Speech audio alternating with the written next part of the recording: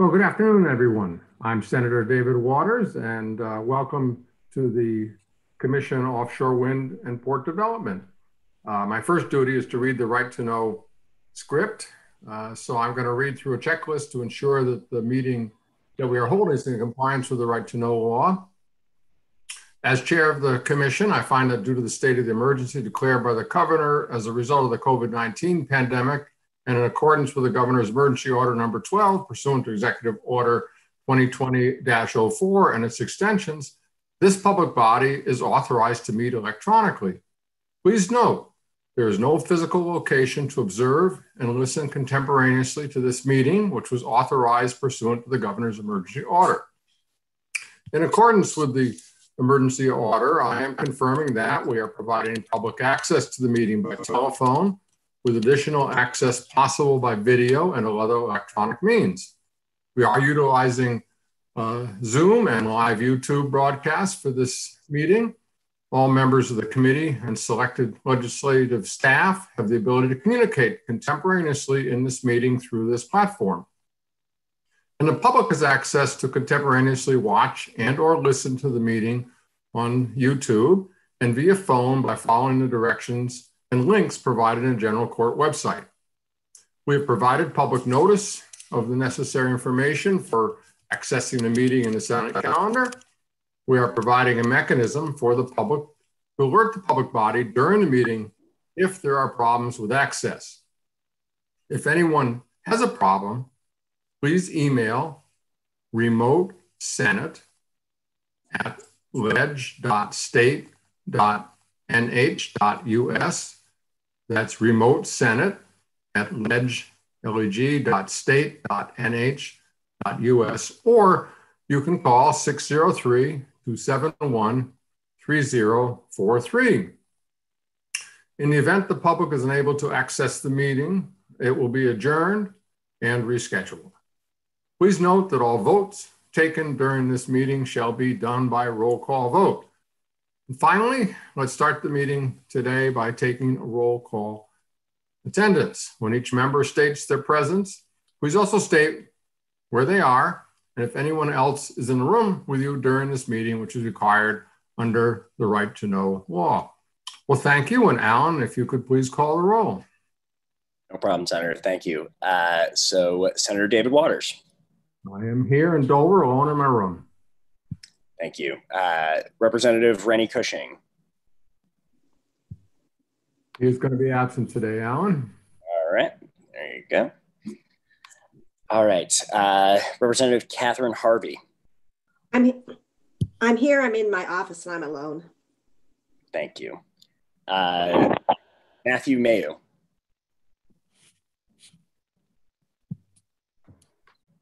All right. Mark LaLiberte. I am here in my house in Candia and I am alone. Thank you.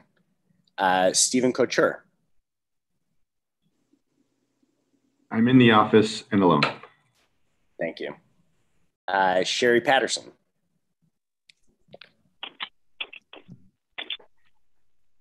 All right. Oh, and you know what? She had sent me an email. She is going to try to make it. She had a prior engagement. Sorry about that. Michael Berman. Here in Dover, and I'm alone. Thank you. Sean Clancy. Here in my office at Great Bay Community College, and I'm alone. Thank you. Jim Tatone. I'm in Seabrook, and I'm alone. Joseph Casey. I'm in Rochester, in my office, alone. Good to see you, Joe. I see you. Jennifer Sis. Good afternoon. I'm at my home office and I am alone. Thank you. Senator Jeb Bradley.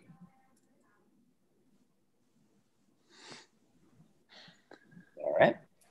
Representative Jane Bolio. Here, and I'm in Manchester, home alone.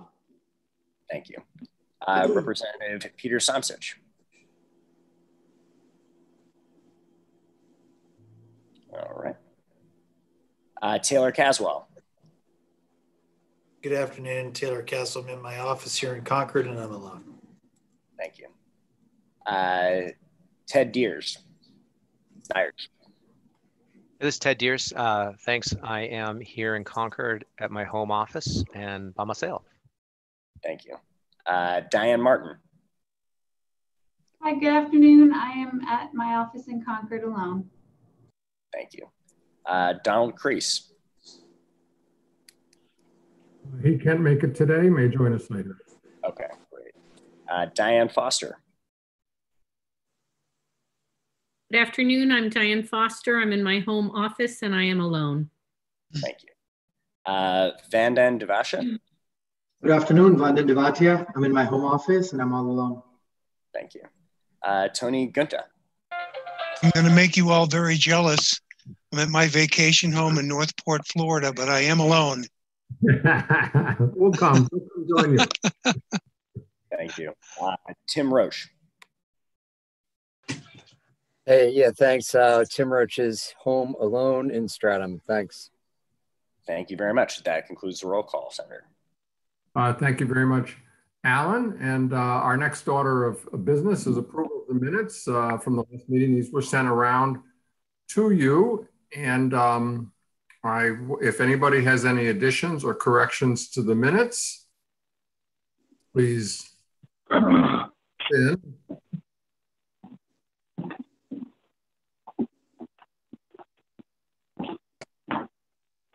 Otherwise, I will take a motion to approve the minutes.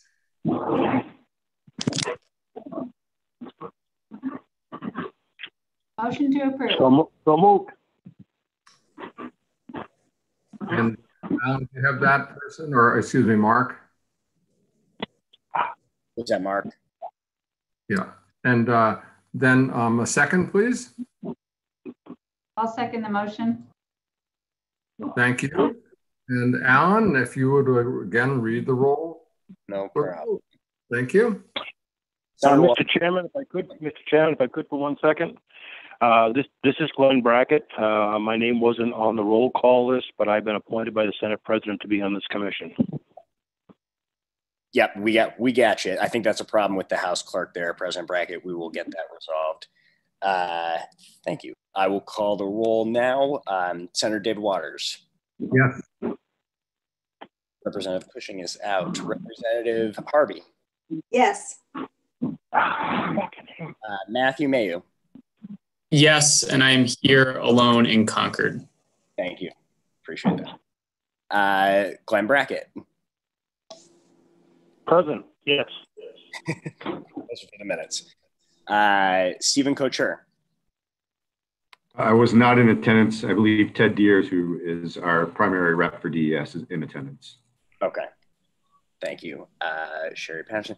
Michael Berman. Yes. Sean Clancy.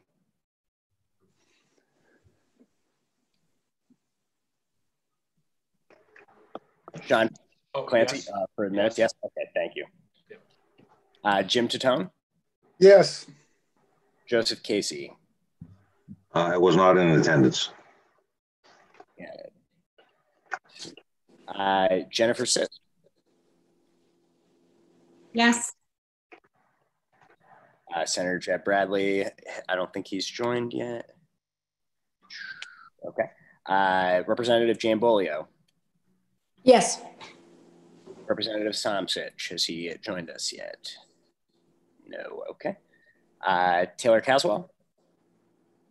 I wasn't here for that meeting, so abstain. All right. Ted Deers. Yes. All right. Diane Martin. Yes. Donald Crease. Diane Foster. Yes. Vandan Devatia. Yes. Tony Gunta. Yes. And Tim Roche. Yes. All right. Just wanted to mention I'm also here now. Oh, okay, great. Tomsich. Thank you very much. And do you vote there to approve the minutes? Yes, I do. Thank you. All right, Senator, you got those minutes approved. Well, thank you very much, everyone. It's awfully good to see you all and to hear you all. And it's really nice to be involved in something that's so positive about the future of the state. And I was talking to the Dover Chamber of Commerce today and mentioning this. And let me tell you, local communities with industrial park land and other desire to have businesses in the Seacoast region are really looking forward to what we can do to help this process along. The steering committee, which consists of myself and Michael Berman and Matt Melou and Mark Liberté, met, and we discussed kind of an order of business and how we might move forward over the next several meetings. And it was our thought that it might be good, because we are just starting out, and while some have great expertise in this subject and have heard many presentations, others are newer to it, that we could have another kind of an informational providing a meeting that would cover a few topics. And then at the end of the meeting, we are going to present a longer list of potential topics for subsequent meetings, who we might bring in to hear from, so that we understand the full ramifications of offshore wind development and the impacts, of course, fisheries and labor and other groups as well, just to make sure that we get the information that we need. So we'll talk about that a little bit later on. But for today, thanks to Michael Berman, we have 4 great presentations. Doug Feister, Managing Director of the Renewable Consulting Group, Annie Hawkins, Executive Director, Responsible Ocean Development Alliance, Dan Shreve of Wood Mackenzie, and Liz Burdock, Executive Director, Business Network for Offshore Wind. And I thought, Michael, actually, I might turn it over to you to provide a little more introduction for each speaker. And I believe that's the order that we are planning to go in, and that Alan has their presentations. And so with the magic of technology, this might even happen. So Michael, if you would, thank you. Yeah, thank you, Mr. Chairman. I'll be brief, as I did not pull together any specific information on each speaker, so I may just actually kick it over to them and let them briefly introduce themselves. So we will go in this order unless anybody has any particular issues with it. If not, we will start with Doug Feister from Renewable Consulting Group. Doug, are you there?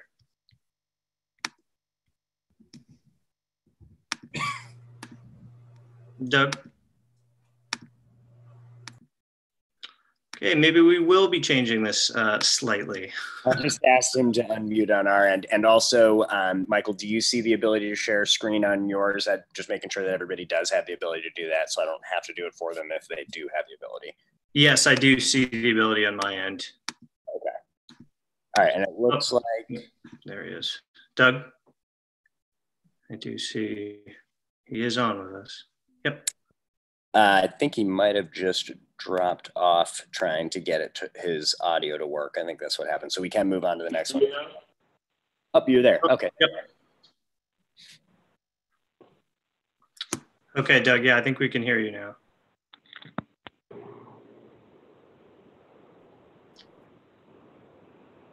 Doug, can you hear me? Michael? Yep. Can you hear me now? We can hear you, yes. Okay, thank you. I'm sorry about that. I was dialing in on the phone just to avoid this very problem. But it was thank you very much, Michael, for inviting me to present. It's an honor to be here. Thank you, Mr. Chairman, and to the Commission for allowing me to come to this really a very exciting gathering that's growing in your state. With respect to offshore wind, my name is Doug Feister. I'm a managing director at a consultancy, global consultancy called the Renewables Consulting Group. And you can tell based on the name, we focus only on renewable energy around the globe. And we spend a heck of a lot of time trying to advance offshore wind in all different spots in the US and in Europe and in East Asia. So what I may do is just share my screen. Michael, please tell me if this isn't working at any point.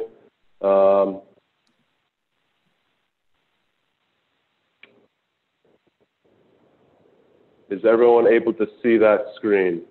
Yes, Doug. Superb.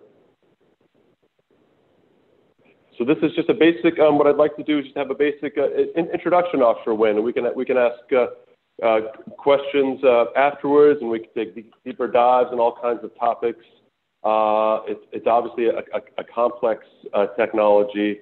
It can also happen at relatively large scales. So there are lots of questions about offshore wind. But I'm going to just provide a bit of an overview and then turn over to the other speakers to focus on other topics. But it was just intended as a bit of a stage setting presentation here. Just quickly about RCG. We're a specialized expert services firm. We only work on renewables. We have about 60 consultants globally in various parts of the world, Europe and Japan and Taipei, and then here in the Americas. About half of us are engineers and half of us do other things in the natural sciences or economics or law and other subjects. And we provide, these are the kind of consulting services we provide: market intelligence, management consulting, and technical advisory. Just a map with our locations around the globe. Let me just get into the subject of offshore wind. I think many of you know it's a very large industry now since it got going in Denmark, I guess about 30 years ago now, maybe more.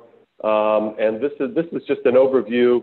What it's showing you is actually showing you where offshore wind is really moving, not only in terms of the installed capacity, that's the nameplate capacity, it's the maximum output of any machine all aggregated together, but in terms of what's in the pipeline. Where do projects have offtake contracts? Where have they secured land rights?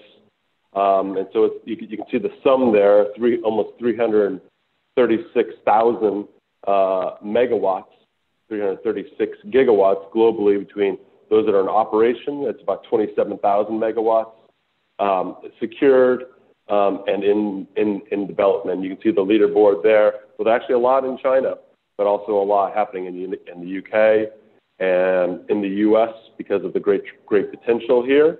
Not so much because of the Block Island wind farm that is spinning and the Virginia project that is now spinning, but really mainly because of the offtake commitments and because of the large potential along our coasts. Let me go to the next slide, just a little bit more on what we should be seeing globally. Just you can see that growth rate, and you can see the distribution among the regions there between Europe, which is EMEA, Europe, Middle East, and Africa, APAC, excluding China, and also the Americas there. You can see the dark blue is Europe, with Asia coming in about 2021, 2022, and then the Americas really coming in with some of the projects that are already contracted on the East Coast there, in that kind of beige color, approaching cumulative gigawatts of about 55,000 megawatts. And then we did just a quick little exercise here where we compared Europe and the United States, both in terms of their cumulative megawatts expected by 2025, and then seeing how those megawatts are distributed across the developers, across the project owners. And you can see some overlap between maybe some names you've seen here in the U.S. and those that are established players in Europe, names like Ørsted and Equinor and Iberdrola and RWE. You can see some of those are some of the main big players in Europe. I will say there are a lot of other smaller players. That's that beige area there on the left. And then the United States, some of those names being repeated, but then other names like some of the local utilities here, Eversource and Renexia, which is an Italian developer, and Dominion, and SIP, which is short for the Copenhagen Infrastructure Partners. And it's a big industry. When we see this industry really grow, we're going to see a lot spent on development, which is that dark blue shading there on the left, on capital expenditures, and on operating these wind farms. And it's approximately an $80 billion industry for the U.S. by 2030 across these states that have all committed to offshore wind. from Massachusetts down to Virginia. And you can see that graph there on the right across those 6 states. What I want to spend a little more time on, though, is just to talk about the nuts and bolts, a little bit about the nuts and bolts of offshore wind and the life cycle of offshore wind. Some of you might be familiar with the life cycles of a solar project, solar PV project, utility scale project, or an onshore wind project. And you can see the phases are very, very similar, if not almost identical. It's really mainly about the specific steps that are taken in the duration of those steps. So we have feasibility, from left, feasibility to development to pre-construction and construction operations and decommissioning.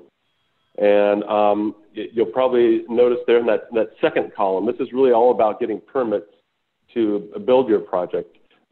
It can be time intensive. And you can see there for offshore wind, a time period between 5 and 10 years to get all the permits you need lined up for a project well, this is mainly for federal waters, but also could be true for state waters. And you can compare that with the shorter time frames for some onshore wind projects and some of the solar projects. You also see the construction timelines are also longer. These are more complex projects requiring usually a couple seasons, a couple years to get built in those summer seasons when the seas are calm.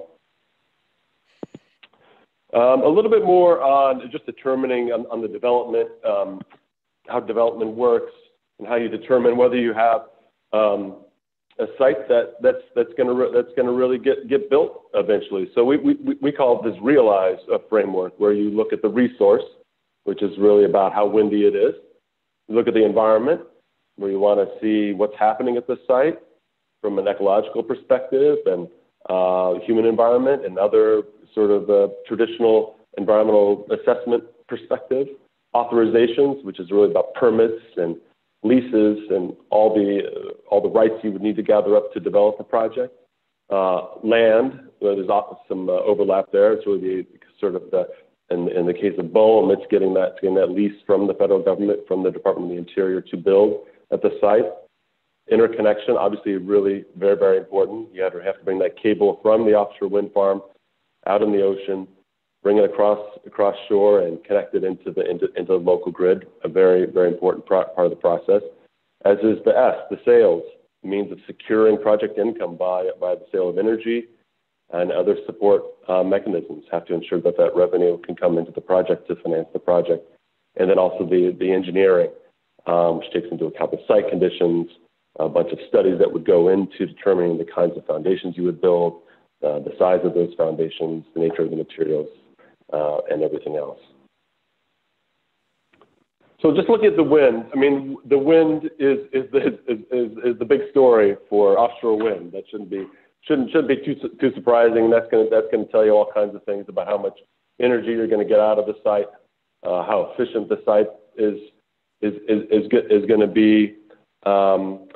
So these are just a couple maps here. If you look at that map on the left, you can see this is actually a wind map that NREL updates periodically, the National Renewable Energy Lab, and you can see those very on the east coast there, those purple zones, and then even further up in your neck of the woods, those very red zones, very, very windy areas up in New England, off the New England states, and that's why some of these projects in New England are so attractive, because the wind speeds are estimated to be quite high. So the other pieces of the wind resource, you need to really gather data at the site to really understand it, which is tricky because it's out in the ocean. So I'll get to that in the next slide. You've got to take a little bit of data that you gather from the site and then make some sort of estimate at the hub height, at the height of the wind turbine, at the blade, at the top of the blade, at the hub, at the lower tip blade. So that's also tricky business, and also determining what that wind is going to look like over the life of the project, 20, 25 years, maybe even longer, if a project is ever repowered. And the third thing to think about is that there can be significant spatial variation across the site because these machines are pretty far apart. And there are reasons for that, having to do with a thing called wake effects, because one turbine affects the ability of the turbine behind it to generate electricity. And I'll get into that here in a second. So here's what we do to understand the site better, to understand the very important the wind quality out there. And you know, different countries and different states and different regions have approached this topic differently. In some parts of the world, in Europe, there have been Met towers, meteorological towers that have been installed by countries. And you can see that there on the right. It's a Met tower. Well, an example of a Met tower that was put out in the, I think it's in the Baltic Sea, to see what the quality of the wind is at very high levels above the ocean. But we don't have we don't have that here in the United States. And so a technology has evolved over time called LIDAR, and it's called floating LIDAR, where you take a unit, a little floating measurement buoy like you see there in that left image, and you bring it out to the site, and you shoot up light into the sky that measures the velocity of the aerosols that are flying across the sky to determine what the wind speed is like. So it's a very sophisticated technology. It's a relatively affordable technology compared to the installation of that large fixed platform that we see there on the right. You want to get it out onto the site, so you hear about that in the news with some of the sites that have been contracted in New York and in New England and in New Jersey. They have gone through a process of getting permits to bring out a FLIDAR out to the site and anchor it and allow it to capture not only wind data but other environmental data off that platform. So you want to get it in there in the project area. You want to measure for at least a year, and you want to clean the wind data by identifying any problems with the equipment or the quality issues. And then, as I said, there are kind of those last 4 points there, just talking about the evolution of the collection of offshore wind data over time. These are some of the developments that we've seen over the past few decades. So there are a few losses when you get this great site with lots of great wind. There are some losses that happen as you're trying to convert that wind energy into electricity. And so those happen. Some of those things happen out at the site, and I'll get to that in the next slide. That's on the far left there. These are kind of losses that are occurring within the wind farm, and then the rest of it is basically sort of electrical losses that happen because you've got an electric cable that's a subsea cable running from the project site to shore, and then you've got to bring that cable to the substation on shore. So there's some of those losses. So you're not going to get exactly the electricity that is produced at every individual wind turbine generator, WTG. So this is an image that really displays this thing called wake effect. It's how the wind flow behind the wind turbine is affected by the unit itself as it's generating electricity. So that's why you see some of these wind farms have the units being fairly far apart from each other, because they want the energy in the wind to regather and then strike that next turbine in the row. And so that image there on the right, which has been shown a lot over the years, just demonstrating how that wind flow behind each unit is disturbed by the turbine at the head of the row. So these are issues that we deal with and that we understand more and more over time, and it feeds into how offshore wind farms are designed and laid out in efficient ways that minimize wakes and that maximizes the energy that comes out of the facilities that are put out in the ocean. It's obviously a very, very important topic. I'm just going to touch on just one other thing and that is how these projects get financed. There's no way to really generalize about this, but it is in general it is a mix of equity and debt that goes into these projects. There's sponsor equity, which is really the developer in the project, and in the U.S., as long as there are tax incentives in place, there's equity that's tax equity, and some of you might be familiar with that. It's many developers don't actually have enough tax. They're not large enough companies that they provide equity to larger financial entities that use the tax credits on their tax returns. That's how it breaks down between sponsor equity and tax equity. And then you've also got the debt. But the key question is that the banks look at: will the project produce revenue and support repayment of the loan? And these are all the things that they care about. They look very hard at before they make any commitment to provide debt on a project. Is it can you construct it? Can you operate it? Can it be operated safely? How does that energy yield look? Is that a reliable figure? And have we really kicked the tires on that? Is it have high availability?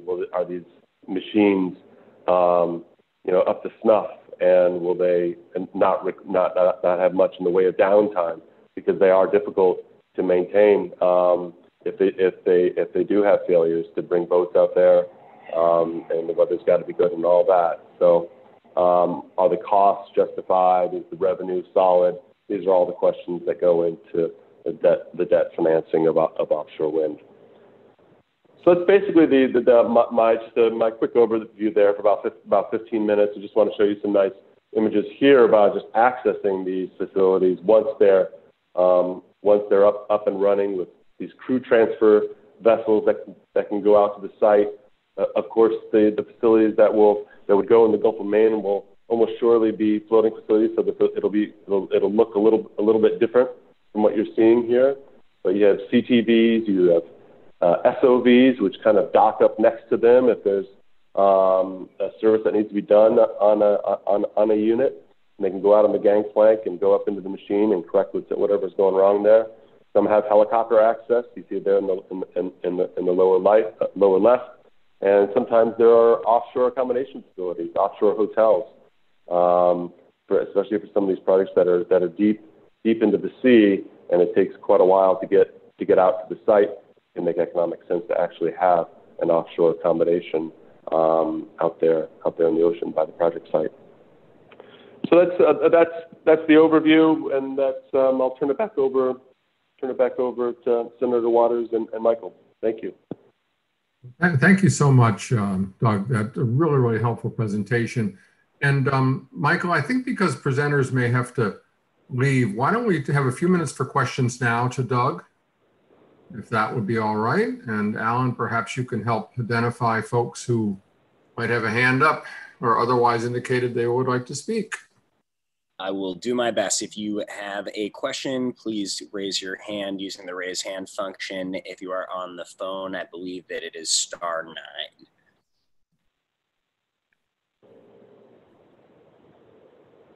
Well, Jim has a hand raised up there. Jim Stone. Yeah, on one of your slides, Doug, you listed that was a potential of 335 or 336 gigawatts.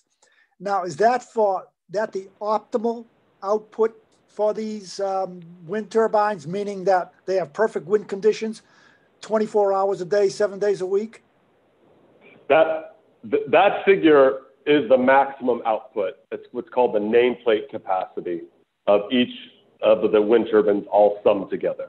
That's the maximum output on the machine. It's called the nameplate capacity. Okay, so that means perfect wind conditions, 24 hours a day, 7 days a week. And operation all at same time as well.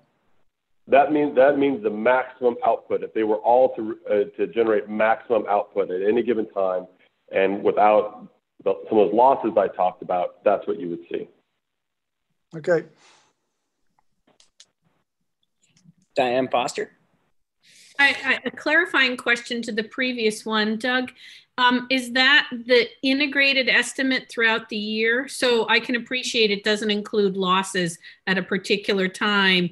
Or to get at Jim's question, is that just the one day a year? Are you referring to just the one day a year you have those conditions? Yeah, I'm sorry. The right way to do this is about energy. It's a bit of a shorthand. What we really want to do is talk about energy output in terms of kilowatt hours or megawatt hours, and that's the way you really compare and really kind of get down to brass tacks is energy output.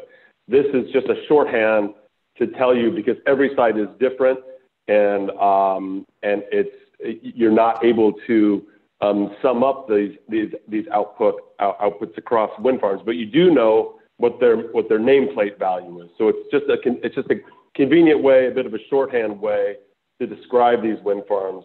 But the downside is that it doesn't tell you exactly what the energy or what the average output actually is onto the grid from the wind farm. It's sort of like any other kind of power facility where you say, well, we're gonna build this, and this is the nameplate on it. This is the maximum it can produce. But then that's not exactly what is being delivered to the grid. So just to confirm, I can imagine that many of the listeners here would be interested in determining what the annual available resource we'd have, not just a specific day or two when you have peak wind conditions. But my actual question was regarding, it's my impression that one of the available sites in the New Hampshire region is just offshore of Shoals Island, which you see the little bird behind me, and that the water depth there is between 50 and 100 meters. Can you talk a bit about the difference between floating and fixed platforms and what the sort of current state of knowledge and technology is for these intermediate water depths? If I just interject, Doug, so you'll know, is that we are likely to have a full presentation on this later on in our, not today, but in our discussions. But please go ahead. But we're going to certainly be looking at this, Diane, and getting reports on it. Yeah, so it's evolving. I mean, in the early days of offshore wind, it was only these fixed platforms in these relatively shallow waters. And the kind of water depth you're talking about, we're really starting to get into more floating technology. It sounds like you're going to have a really detailed presentation on floating offshore wind, but that's really what you start to get into once you get out of sort of 50, 60 meters, and what you would use a jacket foundation mainly for waters of that depth. And then sort of beyond that, you're going to start getting into floating technology. But look, if you have engineering experts who are coming in, I don't want to preempt what they're going to the information they'll provide to you. I got another question. We have Rep. Sausage, Tony Ginto also who have questions following you, Jim. Time for too many more, so go ahead. Yep. Yeah, thank you. I just wanted to follow up on the question about the actual output of these turbines. Just for a measurement of standard, Seabrook is 2,000 megawatts of capacity.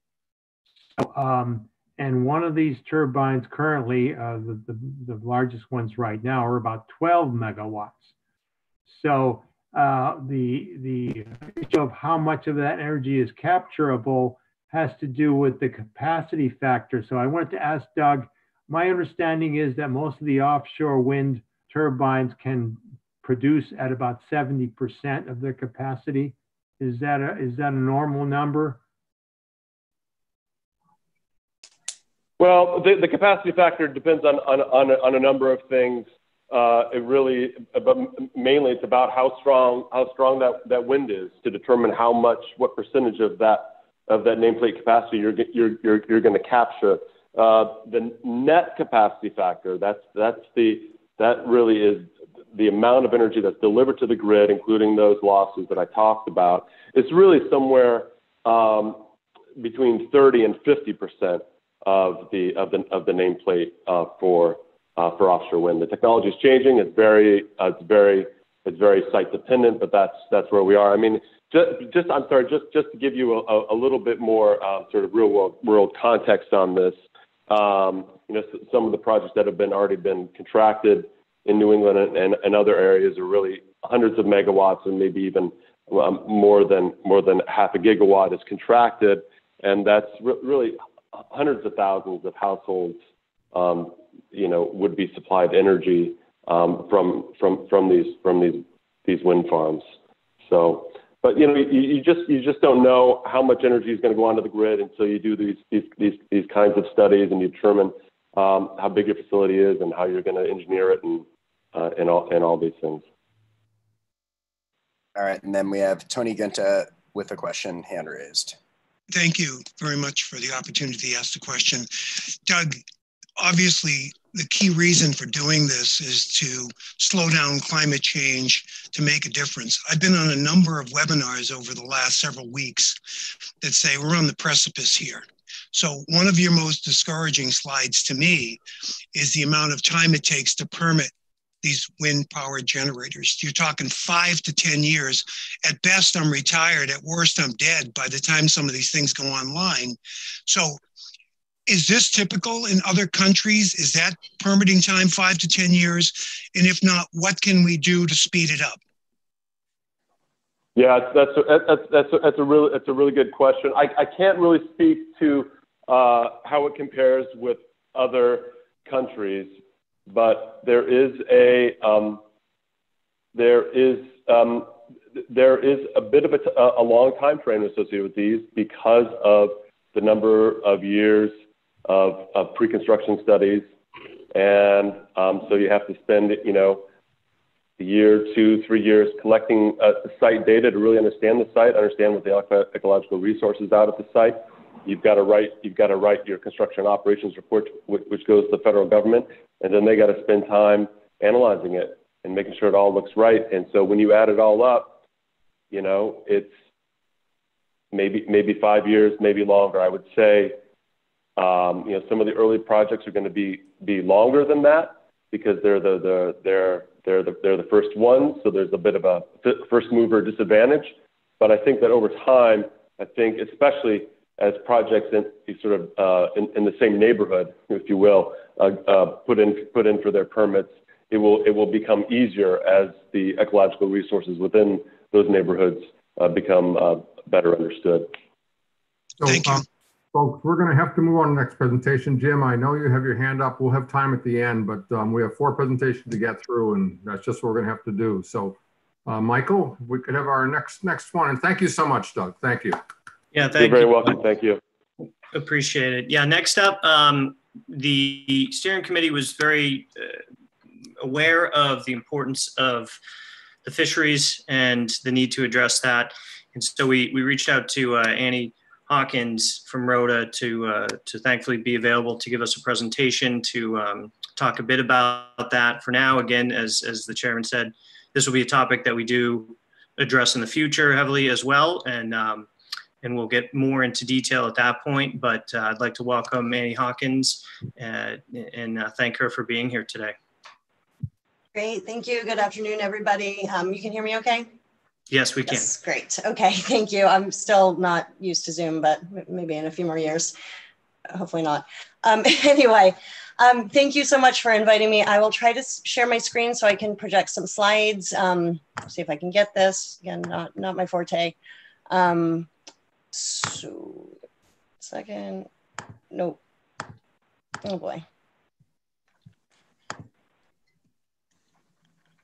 All right, is it on the presentation now? Yes. Great, okay, let's go to the beginning. Nope.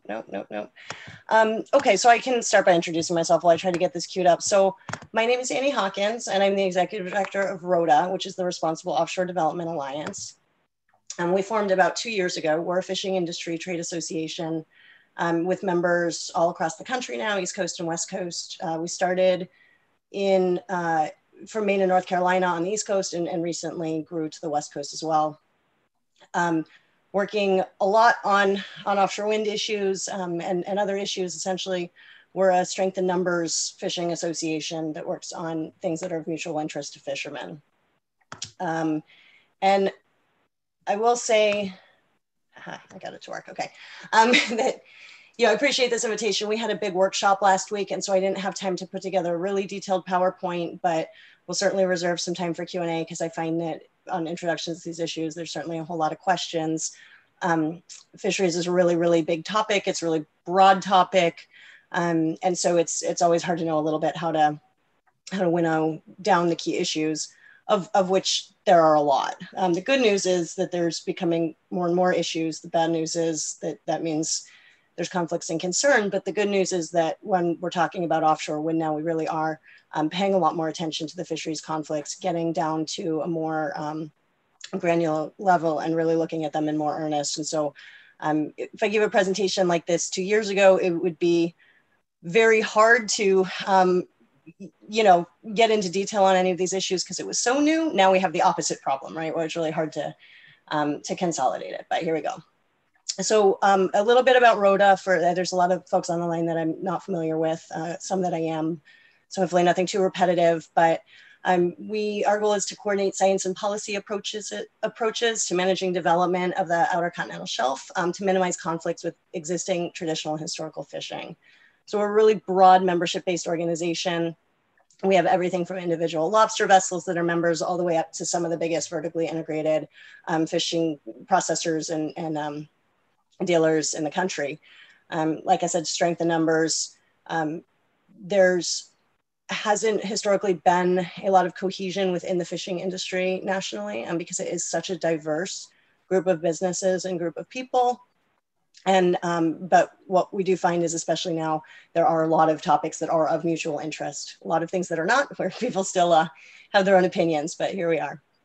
So we formed ROTA 2 years ago. We signed a memorandum of understanding about 1.5 years ago with the National Marine Fisheries Service and with BOEM to improve science and communications between fishing industry related to offshore wind development. Prior to that time, there was a very strong sentiment that fishermen really weren't involved in offshore wind planning, that the two uses are really approached, permitted, and analyzed on very parallel tracks when it's really one ocean and there's a lot of spatial overlap, and these really need to be better integrated. We need to have fishermen at the table, as well as fisheries scientists and managers early and often, so that we're making decisions that really maximize the compatibility of the two uses and also the sustainability of the two uses. So, and ROTA does some research. I'll get to more research stuff later in the presentation. And we've got a couple active projects right now. Relevant to the Gulf of Maine specifically, like I said, pretty diverse membership base. We've got a lot of associations that are members, including the New Hampshire Commercial Fishermen's Association, Mass and Maine Lobstermen's Associations, a couple of the groundfish sectors in Massachusetts, Northeast Seafood Coalition, some of the bigger businesses like O'Hara and Lund's, and vessels that are fishing in the Gulf of Maine from as far south as New Jersey. And I think that's a pretty key point, is that we tend to think, or especially folks involved in offshore wind or that are not intimately familiar with fisheries tend to think that fishermen from their state are fishing in the federal waters off of their state. That is very often not the case, where people are coming from all over regionally because they are federally permitted fisheries. And so it is pretty important to look at not only what folks from other states are fishing off of your coast, but also where your state fishermen may be fishing off other states' coasts and making sure that they're being considered as other states continue with offshore development. So there is a lot of fishery engagement activities going on, and there have been for a while. Almost every state has their own working groups of all different varieties, and a lot of federal processes. So BOEM has their interagency task forces, as well as listening sessions with fishermen. You have the Federal Fishery Management Councils, National Marine Fisheries Service, and the Commission engaging fishermen, talking to them, engaging these processes, the regional planning bodies. The developers are doing their own fisheries outreach, as well as a lot of academic outreach. It's a lot. It's a lot for fishermen to be involved and to track. And so what we've been seeing a lot is that they're asked for a lot of their time. They're asked to give a lot of input, which is better than not being asked for input, but it's not always clear what's happening with that input. And really with all of these projects and all of these different regions and the fact that many fisheries are federally permitted and even state fisheries can travel, right? That people are pretty overwhelmed. And so rather than having one really clear, well-integrated, cohesive approach, people are being pulled in a million directions. And that's really kind of why we formed ROTA, so that we can help aggregate, prioritize that information, make sure that fishermen are spending as much of their time as they can on the water and running their own businesses, but that they're not left out because they're not attending all of these WIN meetings, right? And it's, you know, it's getting better. We certainly haven't totally changed the game yet, but we do see things changing quite a bit to that end. So more specific to the Gulf of Maine, so floating projects are really considered no fish areas by fishermen. And we know that this is true also in the project of Scotland.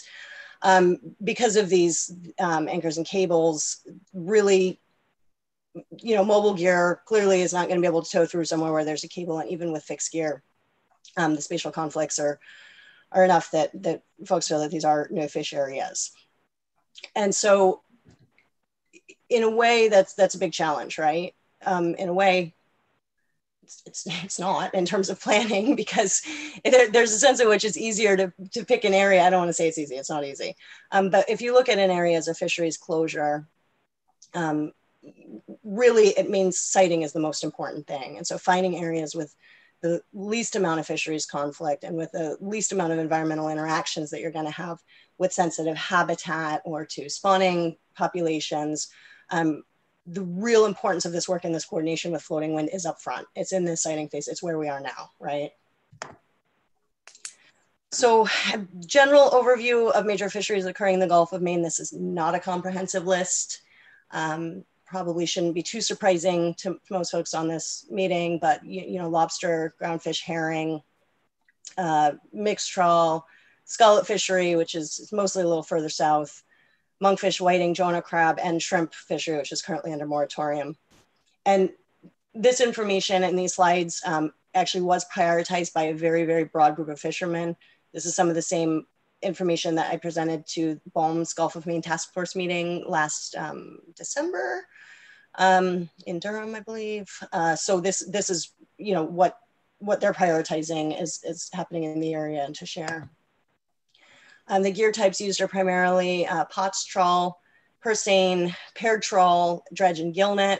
These obviously all have very different operations, different footprints, different needs, operate in different places in the water column, but most of them, all of them, not compatible with floating projects just because of the way they operate. There is no area in the Gulf of Maine that doesn't have fishing. So that is a question I get asked a lot. Where can we put these things where there's no fishing? Wish there was an easy answer to that question, but there's not. But fishing does vary greatly by location. And so what you find is some areas obviously have higher relative importance to some fisheries and other to others. And the devil's really in the details in looking at where you're considering siting, who's going to be impacted, whether that's a diffuse impact amongst a lot of people in a fishery that may otherwise be economically healthy, whether that may have a differential impact to a certain port or certain gear type or one business or one person in some cases. This information can be really, really hard to tease out, but not impossible. So that doesn't mean you shouldn't try to do it. And then each fishery has its own priority areas. And I won't go through these in detail because this is really an introduction, but know that there's different kind of spawning grounds and super important grounds for different fisheries. And when you're looking at fisheries data, you may not necessarily see those because they may be seasonal closures and you may be looking at annual data, right? Or, you know, there's a whole, or there may be regulatory reasons that those fisheries were closed for certain years. You may look at the wrong years of data and not have these things light up. And so there's a lot of different considerations that are really specific to all these different fisheries. The single best source of information about how to understand what's going on the water in these places is fishermen, of course. Certainly, there's also fisheries managers in the states and federal government that can assist with this, but in a lot of cases, this information is confidential. If there's not enough folks fishing in a given area during the time period that you're looking at. And so it can be really difficult to find. So feedback from fishermen is, I think I just went over all of this, that they really want to be able to provide coordinated feedback. There is certainly a tiering issue here where you have these sort of big scale federal, regional level things going on. And then once you really get into that site selection and individual projects that have certainly more impact on certain communities and certain people, then that direct engagement becomes a lot more important. But there's so much of this that needs to be done upfront for that. And state and federal permit holders are different, operate very differently, particularly in Gulf of Maine, particularly when you're looking at the lobster fishery versus something like the groundfish fishery. They're managed different, the data sets are different.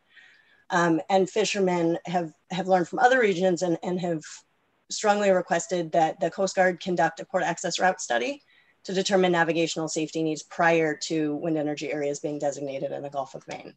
We saw that process flip the other way around in southern New England, and it did not, created quite a bit of conflict, still creating quite a bit of conflict.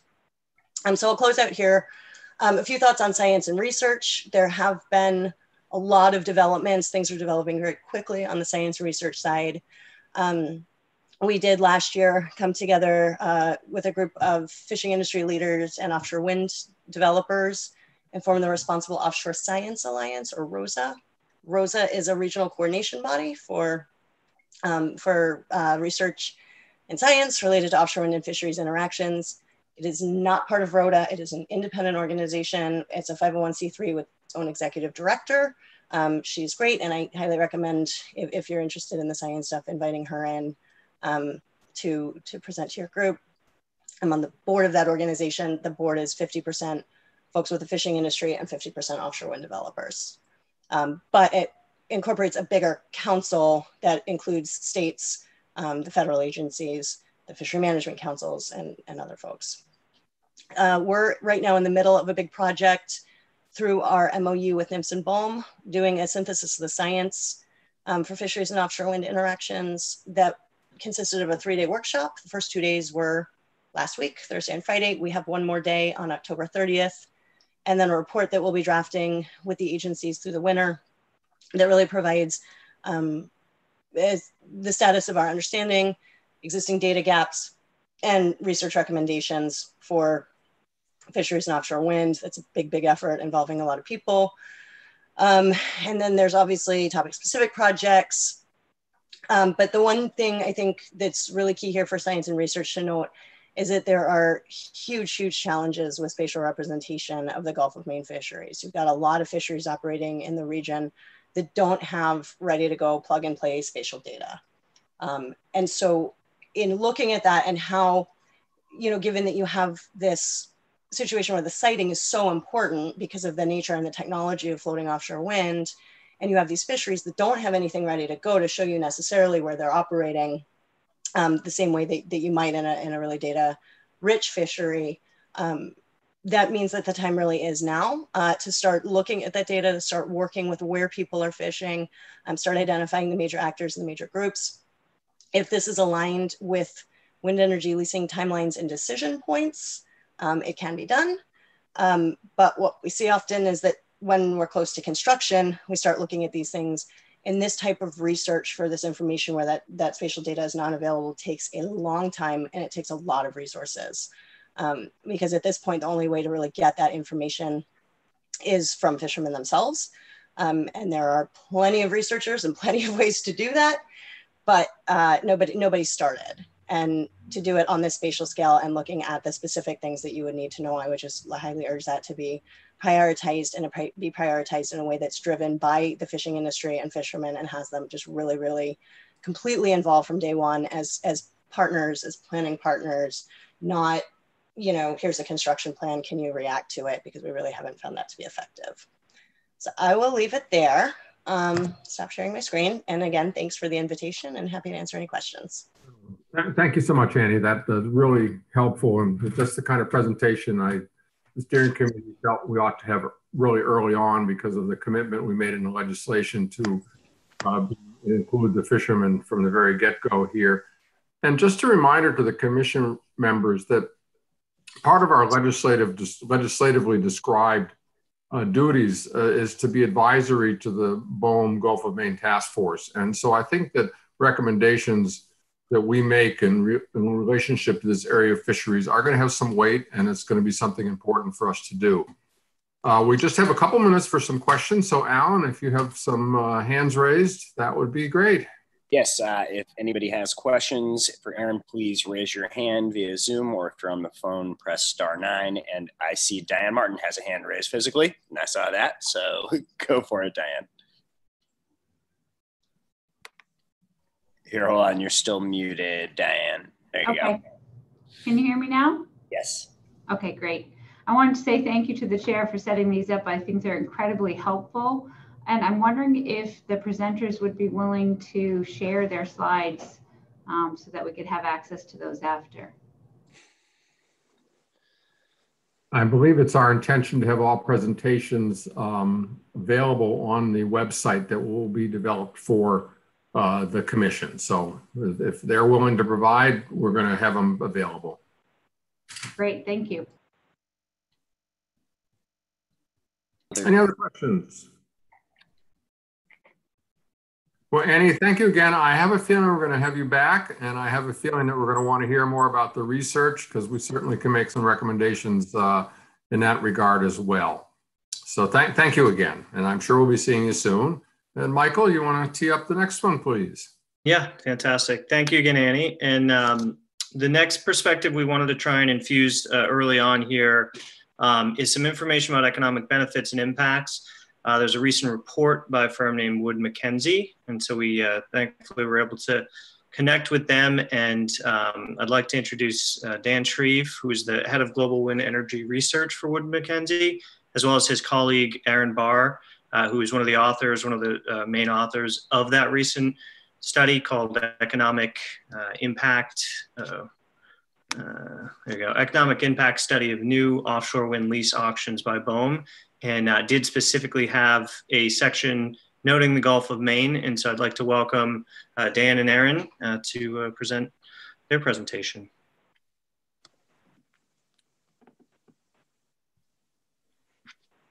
Great.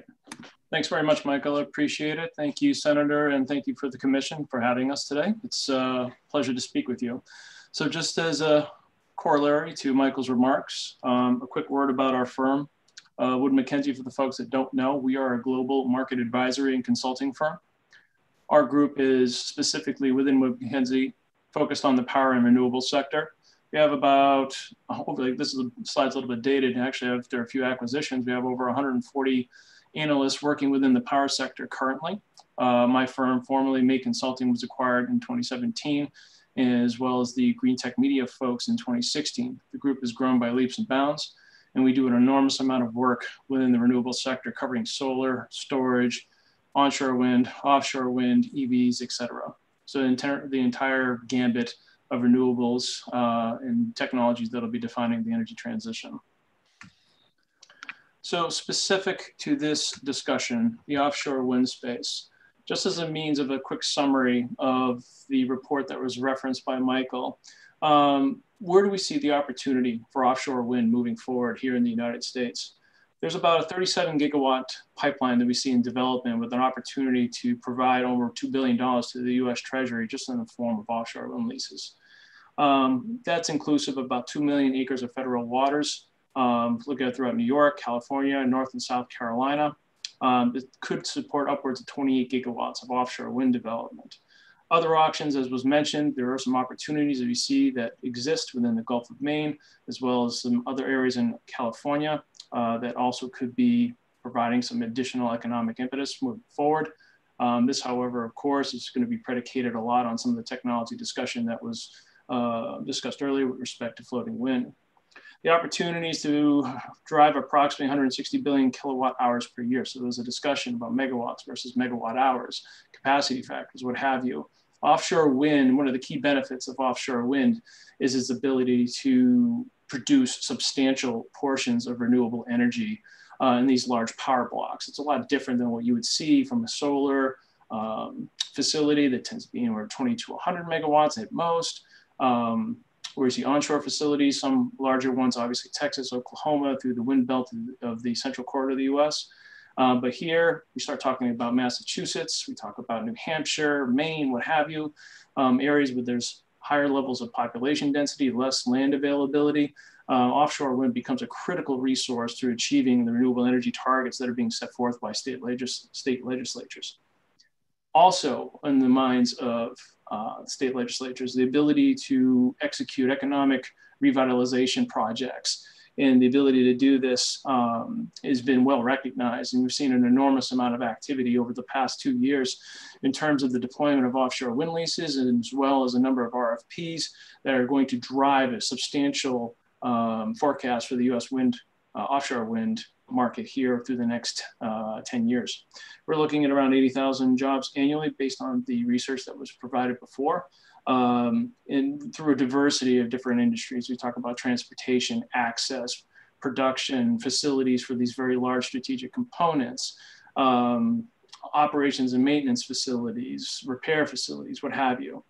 So the total investment is going to be substantial, with about 17 billion by 2025, over 100 by 2030, 166 by 2035. So an enormous amount of opportunity that does exist, and this is predicated on what we see as being, for all intents and purposes, our base case. And we'll get into that next. So looking at where the opportunity lies. On the lower left-hand side, you can see the states that are represented within this forecast. Our business is providing these market forecasts to the biggest players within the marketplace. So the turbine vendors, the financiers, the banks, the developers that are executing these projects. We speak to all of them on a very regular basis, and this is the forecast that we are providing to them. So you can see that we are experiencing a very substantial jump in the 2024 time period. If you look at this forecast about a year ago, this was a little bit different. We had a little bit more of a gradual increase that was beginning in the 2022 timeframe. The Bureau of Ocean Energy Management delayed the launch, so to speak, of this industry by calling for a cumulative environmental impact study to be performed before the Vineyard Wind project was allowed to move forward. Maine anywhere. And the Maine is a very small portion there for who was asking. We'll talk about that in a moment. But as we see, this is through 2029. We're looking at about a 4 gigawatt per year marketplace. This is a massive departure from what we've seen in the United States over the past 10 years. The market has been dominated by the onshore market. We're looking at over 16 gigawatts to be installed onshore this year in 2020, well over 11 gigawatts next year in 2021 as the production tax credit ramps down. That's a key federal policy that's driven onshore wind. The investment tax credit is a key policy that is going to help drive offshore wind.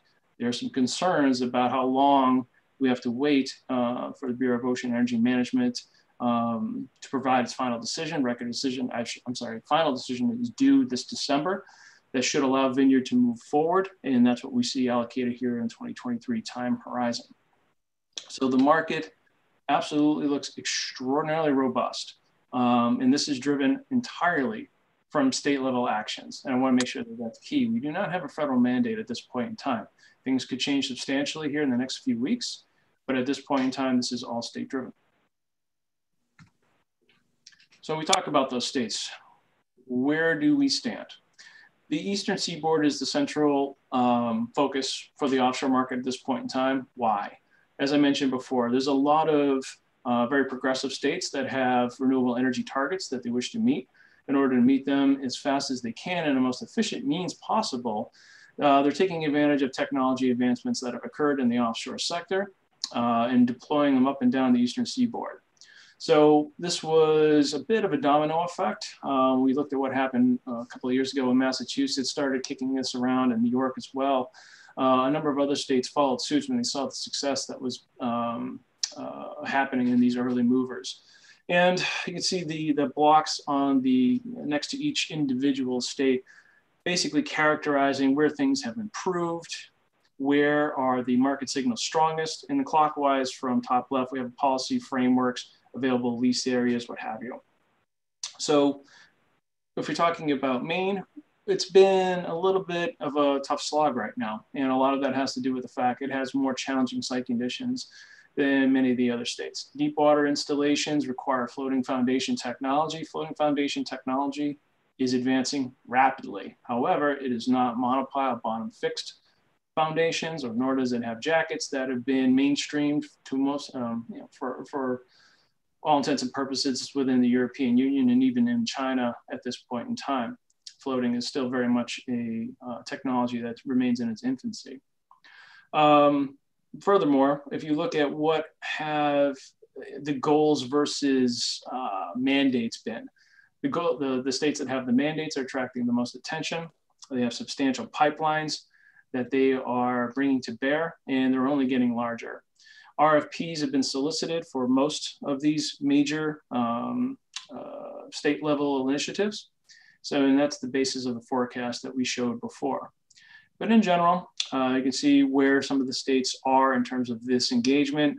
Massachusetts around 1.6 gigawatts, contracted at this point in time, 3.2 gigawatts expected to be built by 2035. New York, 1.8 or 9 by 2035. New Jersey, over 7 gigawatts. And these are massive markets, massive power pools. And it's to be expected that they're going to have a larger level of engagement within the offshore sector. Smaller markets such as Maryland, Rhode Island, what have you, Connecticut even for that matter, have been able to piggyback on some of these larger RFPs to be able to participate as well. West Coast, very much in the same type of situation as they are in the Gulf of Maine. Deep water installations, there's certainly some challenges that exist here from low cost renewable resources that exist elsewhere. So for instance, if we're talking about state of Washington, certainly there's a hydro resource there that's exceptional, that's going to be low cost. And if you're looking at California, it has some extraordinarily aggressive renewable mandates, nothing specific to offshore wind at this point, but certainly they have their own set of challenges. If we look at the site conditions in terms of the deep water installations, but also challenges with respect to the Navy, shipping coming in and out of the various ports in California, as well as the traditional issues that we see with fisheries and other marine use industries. So what's ahead? What are some new areas that we see coming up? Gulf of Maine has a possibility here of around 5 gigawatts based upon our rough estimates of what we're expecting for turbine power density within these lease areas. California is expected to have around 9 gigawatts. North Carolina moving forward with 5.5 gigs. South Carolina, 6 gigs. We're seeing some additional interest, of course, too, in the New York Bight as well. So a lot of that additional activity that's moving along in terms of offshore wind lease areas. And that's the foundational elements. That's what's really helping drive the industry, to have that Bureau of Ocean Energy Management activity paving the way for these facilities to be built. So where could it go? We are looking at a 24 gigawatt installation through 29. This actually got bumped up a little bit. This slide's a little dated. Our latest Q3 market outlook update, we update these quarterly, is looking at something closer to around 25 gigawatts. The bull case, we're talking about upside expansion towards markets on the West Coast and other states. We can get upwards around 32 gigawatts potentially. Downside more towards 17 gigawatts. There's a variety of different things that are going to drive this forecast in terms of the upside, downside. We'll get into those at this moment, but they're the ones that you typically expect. The availability of transmission, local opposition, tariffs, unfavorable federal policy, favorable federal policy, expansion of state mandates, et cetera, et cetera. So we talk about these auctions, we say how attractive the market is. If you look at the past forecast of where we were a few short years ago and how cheaply these offshore wind leases were being purchased for and where we're expecting to go here in the future, California, Maine, Carolinas, there's a substantial increase in the purchase price. And this underlines the amount of interest in the global market in the US. This is absolutely, unequivocally, the most attractive emerging market for the offshore wind space. So when you're looking at companies like Avangrid, SIP, Ørsted, others that are looking to jump into this market, they're doing so for a reason. This is an extraordinarily attractive market, and they're willing to pay the price to play.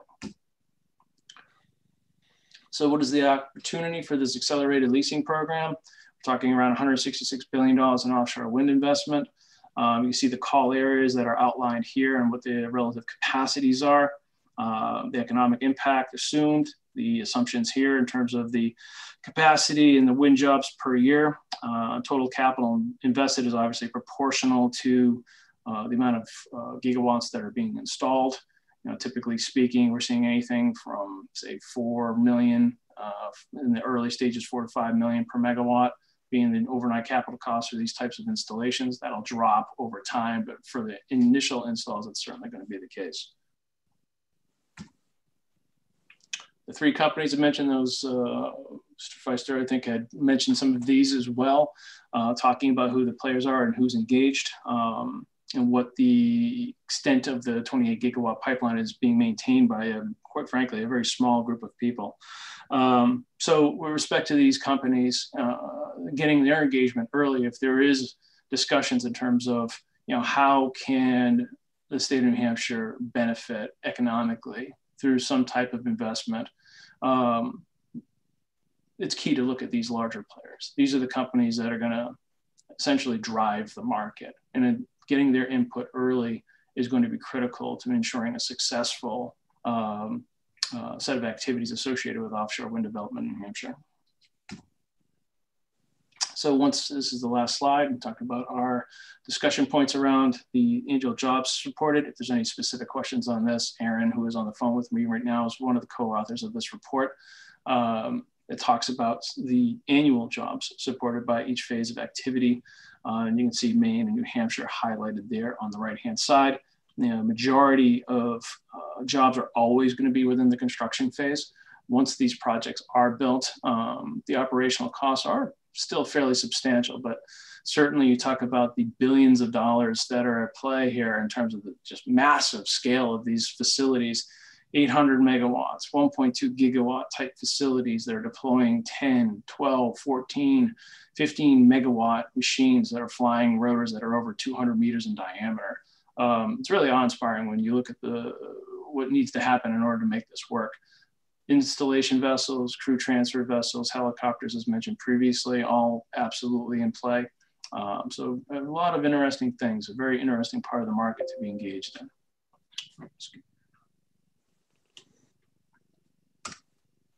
Okay, with that, any questions that might be from the audience?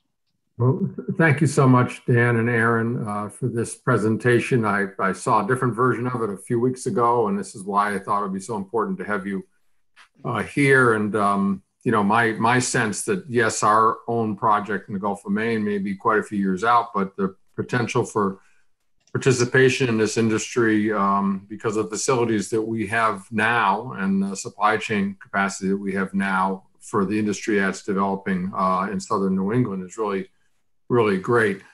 So we do have time for just a few questions. So Alan, if you've got some hands up, that would be great. Looking for hands. Again, guys, if you want to raise your hand via Zoom, and if you're on the phone, it is *9. And I will look around for physical hands being raised. Jim Tuton has a question. On Dan, on your slides, you had posted all these potential jobs associated with the manufacturing and as well as the supply chain. What percentage of these jobs would be foreign as compared to domestic? Local content's going to vary significantly by component. So in the early stages, when we start talking about, say, for instance, Vineyard in Massachusetts, there's always going to be a requirement from the supply chain companies, whether they're making towers, whether they're making blades. They want to understand the level of certainty associated with the market before they make some of these big ticket investments in any specific region. And certainly there's going to be a lot of discussion, there has been a lot of discussion regarding what gets put in what state. So there's been a lot of economic discussion with respect to port redevelopment for operations and maintenance, deployment, installation, staging, things along those lines. If we look at, New Bedford and other areas, but really we haven't seen any concrete commitments yet from any of the major component manufacturers. So there's still a little bit of a wait and see. My expectation is you'll see more of that coming after the elections, they have a good idea what federal backing will be for these state level mandates. Now, all that said, the first set of projects is very likely to be fully supplied by the European Union facilities that are already in existence, whether this is the UK, Germany, France, what have you. But that said, we're expecting, in light of the fact that you have upwards of a 30 gigawatt pipeline that's going to be in existence through 2035, there absolutely unequivocally will be supply chain investment here in the United States. In order to, one, to avoid some of the FX issues, but two, just the wasted money in terms of logistics, moving equipment across the Atlantic, very large equipment, I might say, from these production centers to the United States. So, Aaron, I think there were some, if you remember, I don't remember the exact percentage. Do you have any kind of ballpark in terms of what our forecasts were assuming with respect to local content for key components? Sure, yeah, I can take that one. This is Aaron Barr from Wood Mackenzie. Actually, all the graphics that we included in this presentation are US-based jobs. So there's a significant amount of outlook for local manufacturing and construction jobs. As Dan said, they vary a lot by component, by turbine OEM, by state, where those parts are coming from. But given the size and scale of some of these components, and we're talking blades in excess of 150 meters, and within the long term, they really need to be manufactured here in the United States. They get to the point where they can't even; they're too big to ship even across the ocean. So I think that will certainly be true for blades, tower sections, transition pieces, foundations, and I think we're going to see some more nacelle assembly migrate to the United States as well in the long term. But that's just the component manufacturing. When it comes to installation of these, turbines in the ocean, that takes it takes an army of technicians out there to install and commission these turbines, and that activity will all be done with domestic labor. I think it'll get to the point where a lot of this labor will have to come from other parts of the U.S. So we may see skilled craftsmen within the Gulf, down in the oil producing states that have a lot of offshore oil drilling and rigging experience that will actually be imported into the area. So I think there's a lot of economic development opportunity for local labor, as well as bringing additional skilled labor in from outside the region. Another question? Yes, we have Matt Mayu. Matt. Thank you, Chairman, and thank you, Dan, for the presentation as well. One thing that I thought was notable was on slide 6, you talk about the potential for community choice aggregation to support offshore wind in California. Mm-hmm.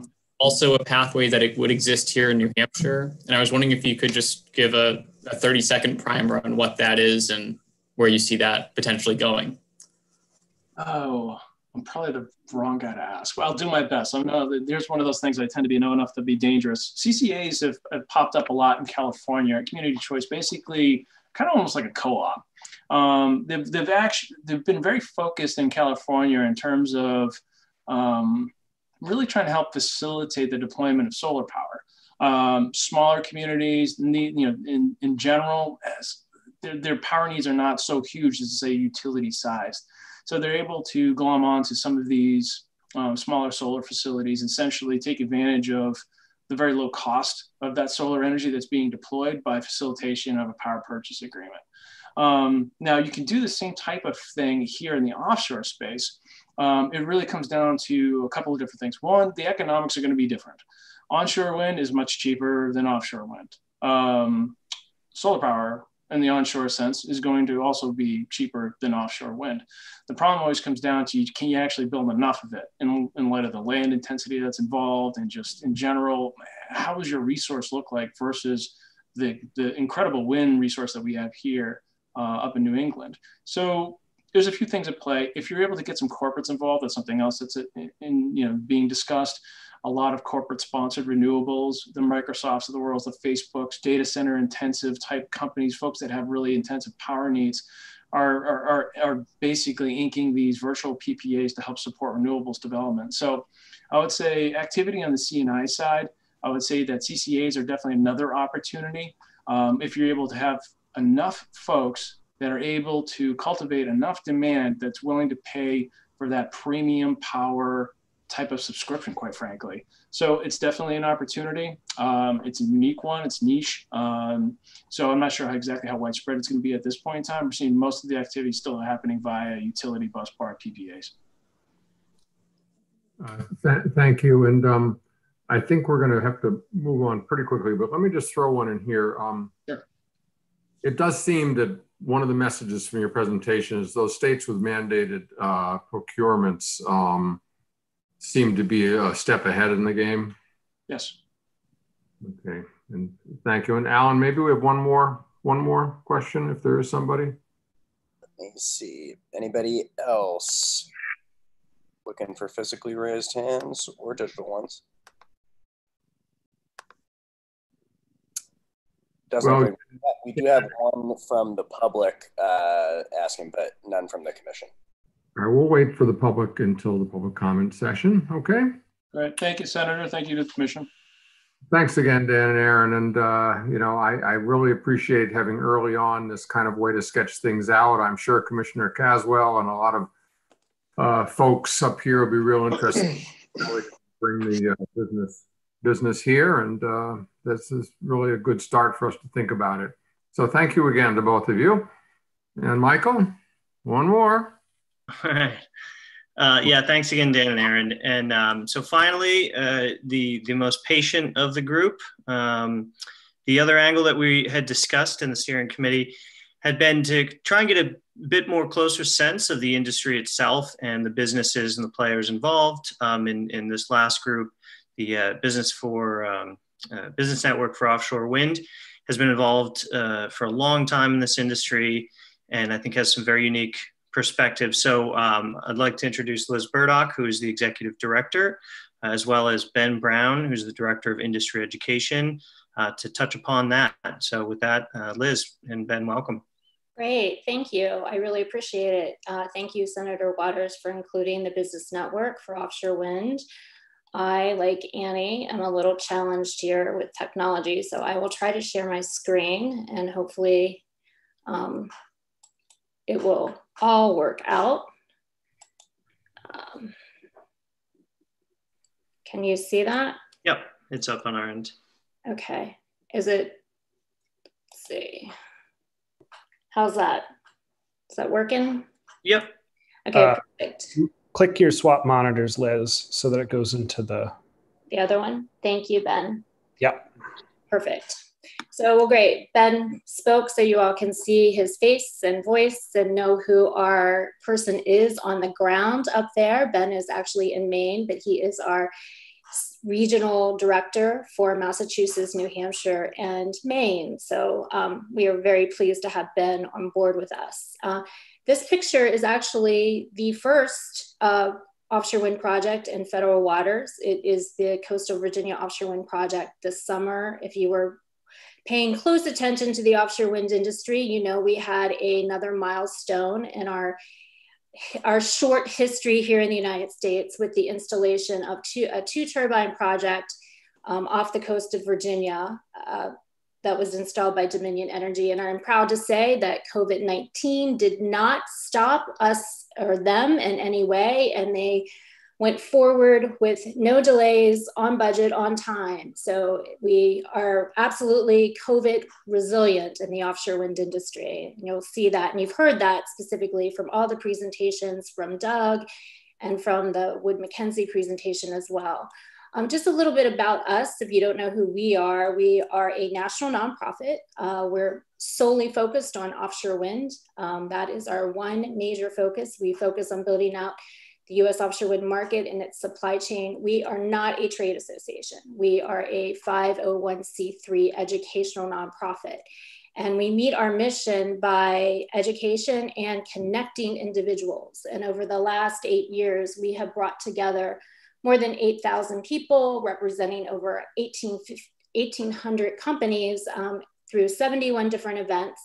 We have over 304 members. All of the developers actually that were spoken about today are members of the network, the turbine suppliers, the major tier 1 contractors, and then a variety of companies throughout the supply chain down to a very small one-man ship repair companies are part of the business network for offshore wind. So we have a diverse view of offshore wind and are able to bring that perspective to the conversation.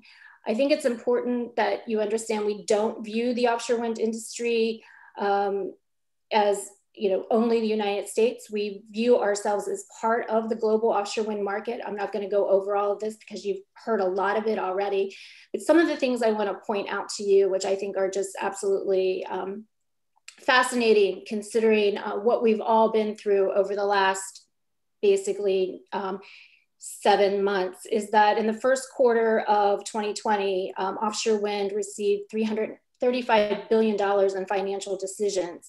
These financial decisions offset the losses that we actually saw in the solar and onshore wind industry. Then IEA came out and said there's enough global capacity of offshore wind to power every home and business 18 times over. So that is unbelievable, but all of that global capacity really is if we get and when we get commercial floating offshore wind going. Another thing is NREL just came out with their 2019 market report, which we will put in the chat, and this commission should definitely look at that report and also have NREL come and speak to them about it, speak to you about it. You've heard there's 27 gigawatts of installed capacity. There's 83 gigawatts that have received either permitting or financial close, and they are in the pipeline and will be installed by 2025. And our global pipeline right now is 232 gigawatts. The country that's really on our heels, I guess we should hear footsteps, is China. China is really starting to embrace offshore wind. They had the most installed capacity of any country during 2019. Then we have the future, which is floating offshore wind. I did want to bring this to your attention. This grew to 82 megawatts in 2019, with the UK being the country that looks to install the most floating over the next year. I do want to say, if you didn't see Prime Minister Johnson's announcement, he announced that that the UK will procure 60 gigawatts of offshore wind by 2040. And in 2021 alone, they will have a 12 gigawatt auction. So they are looking at scale, again, to bring manufacturing, to bring investment into the UK, and they're backing that up with training and with port investments. Let me move one. Again, Asia, we always think that states are competing with one another, when I think actually we're competing with other countries. And I'll explain this a little bit later on, but I do want you to know Asia is the fastest growing market for offshore wind. Here in the US, I'm glad our numbers match the numbers that you heard earlier. We track offshore wind every single day. We have our own database where we share it with our members, tracking all the latest developments. There is 9.1 gigawatts of present offtake. We project that there will be 25 gigawatts installed by 2030, or under construction by 2030. We've been tracking the price points. If the lowest price point was in Massachusetts with the Mayflower wind price, this 5.8 cents levelized cost of energy makes us competitive globally on price. The other thing that I think is also really interesting is that we had $1 billion invested just a month ago by BP into the Equinor project for equity. So we have watched billions of dollars by major players be invested into the US offshore wind industry. Go forward. These are the BOEM lease sites. I won't spend much time. You've all seen this. You all know about the BOEM process, and you just heard about it, but this gives you a sense of the BOEM map. We're a bi-coastal market now. So we really are looking at the West Coast to develop.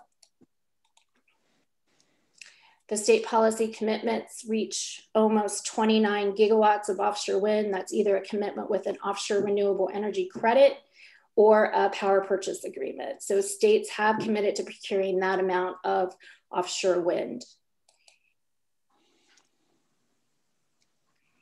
And whoops, go back. This is our offshore wind market. As you heard, it is in the Northeast, essentially from Virginia all the way up to Maine. The green lease areas have received a financial mechanism. And then that leads us to the, oops, I'm gonna skip this slide, but that leads us to the 9.1 gigawatts that is currently under development. And you can see where those projects are and where they're in the pipeline.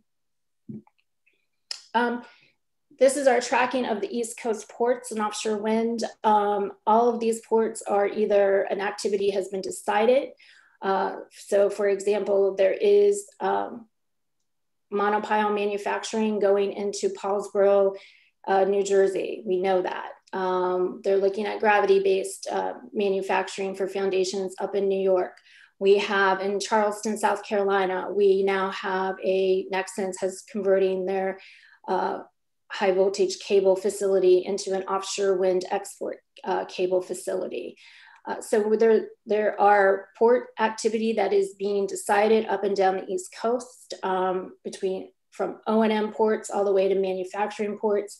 You probably saw where New Jersey made a major investment into their New Jersey wind port, which they are looking to be an anchor of a manufacturing hub for the Mid-Atlantic, at least if not for the East Coast. If you haven't done a port assessment study, I highly recommend that is something that the state look at doing. And then finally, floating offshore wind. You all know about the $100 million investment that RWE placed into the Maine Aqua Venice project. This is really significant because it does get the US into the floating offshore wind market. I really want to say this, that the supply chain for floating is starting to essentially become identified globally. So if your businesses want to wait until there is a project off your coast, it's going to be too late. They need to start looking at this industry now. They need to look at it not just locally, but regionally and globally. That is really important. There's about 55 different floating platform technologies out there. There will be some winners and losers, and we think that it will get called down to maybe 4 or 5. So really understanding the industry and understanding where the opportunities lie is really, really important for businesses. This is the leased areas off of the West Coast. This represents about 2,200 megawatts of potential offshore wind. Again, that market has not firmed up. So I just wanted to put this out there so you knew what the West Coast was looking to do. And again, the industry is on track to become $1 trillion industry by 2040.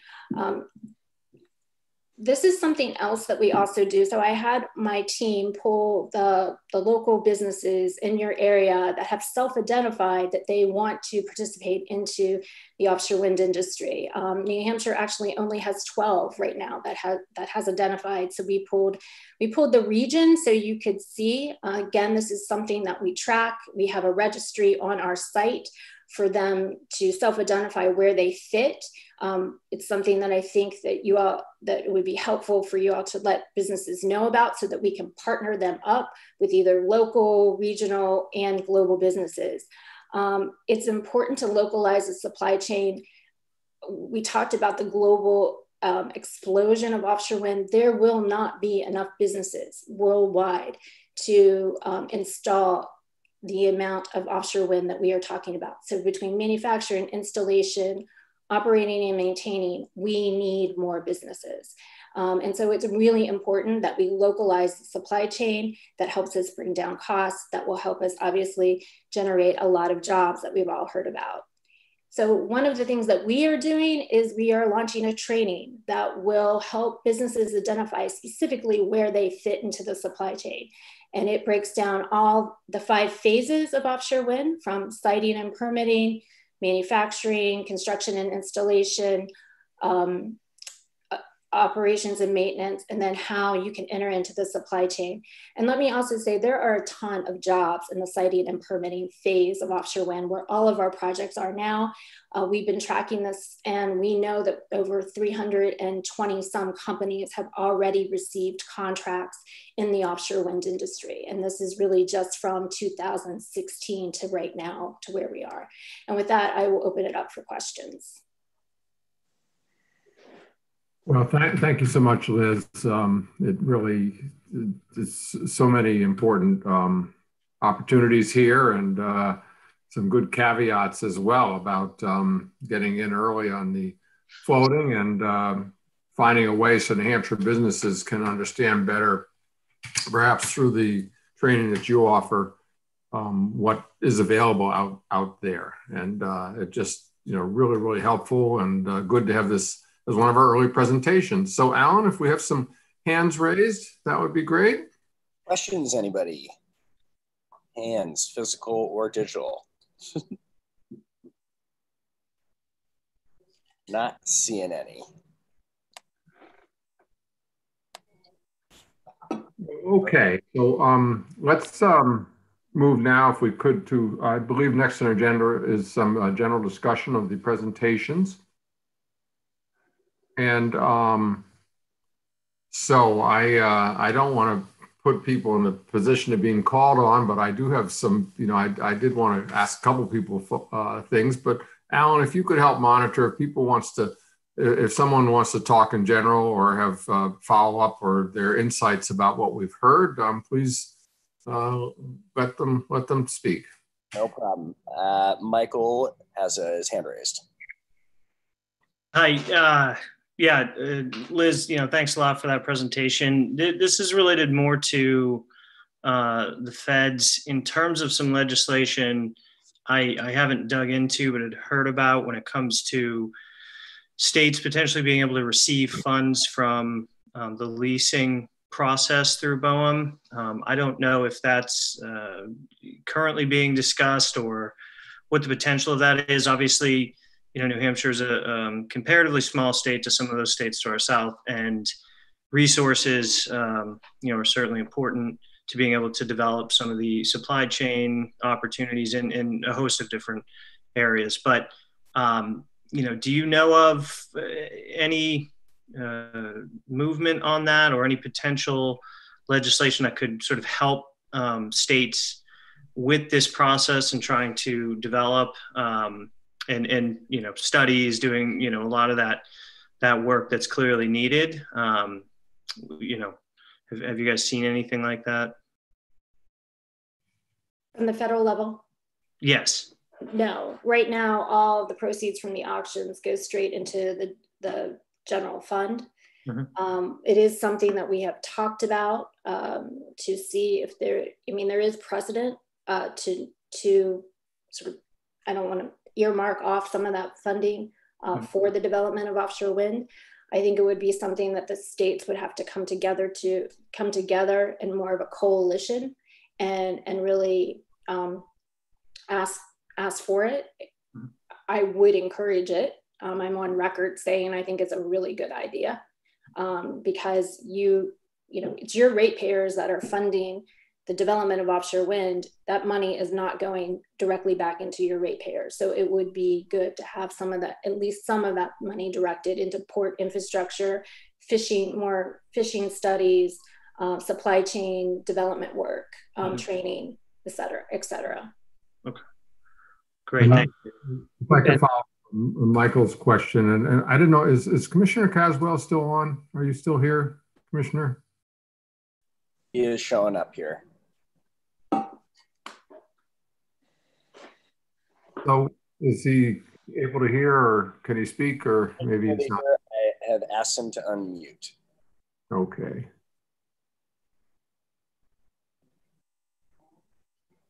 Sorry, Senator. Hey, Commissioner. Thank How you. are you? I'm well. Just if I could throw a quick question your way, there was some discussion, a question from Michael to Liz about if there's any awareness of federal funding or ways in which some of the money that's going into offshore wind development might come to the states, and the suggestion perhaps it needs to be a coalition of the states that are involved to work with the federal delegations and other ways. But I just wanted to ask you, since we did have that notice of the state of Maine getting the Department of Commerce funding, and just in general, what your thoughts are as a commissioner about what we can do to give your new office a boost and to take advantage of some of these possibilities of developing New Hampshire businesses. Yes, well, I mean, I should start by thanking you, Senator, for including that language in the legislation that you worked so hard on to establish the Office of Outdoor Wind Industry Development in New Hampshire. I am looking forward to getting that established sooner rather than later, but of course, the issue that we all face in government is funding. So we have looked at some options that we could use in the coming couple of months to pull that together. I know that Maine has used an economic development EDA grant for that purpose. I've had some conversations with some of our friends in Washington around whether there might be an opportunity to have some funding that could be made available to all 3 states to help facilitate the BOEM process in the sort of broader Gulf of Maine project. Because I think it makes some sense to have some regional cohesiveness as we move forward here. I think there are certainly a lot of areas where each state is going to have its own interests in mind, but I think for the most part, as it relates to the BOEM process, to the extent that there's some collaboration and synchronization, I think that would be really useful in moving all of this forward. To Tony Ginta's point earlier, that this is looking at a long time, if we can use that type of cooperation to facilitate a more robust permitting process, taking into account all the pieces that we're starting to hear about here tonight, is I think really, really important. So kind of a long way, Senator, of saying we don't have the resources just yet, but we've got a lot of oars in the water or platforms in the water. Waiting to see what we can come up with here in the next couple of weeks. Well, thank you so much, Commissioner. I didn't want to put you on the spot, but I thought it'd be a good opportunity because, really your leadership and your offices, your leadership is going to be important as we move forward, and just anything that this commission can do to help facilitate your efforts. And as you know, I did talk with Congressman Pappas and Senator Shaheen, and their staff, and they're really anxious to help see if there are any grant support we could use. So yeah. I've had some of those conversations as well, Senator, and I do think that there might be some possibility, but having these conversations and raising the awareness of what an important issue this is for the state is really, really helpful as we sort of get all our ducks in a row. And that's it for my water analogies for today. Thanks. Thank you, Commissioner. And Alan, another comment from the commission on the presentations? Anybody else? Anybody?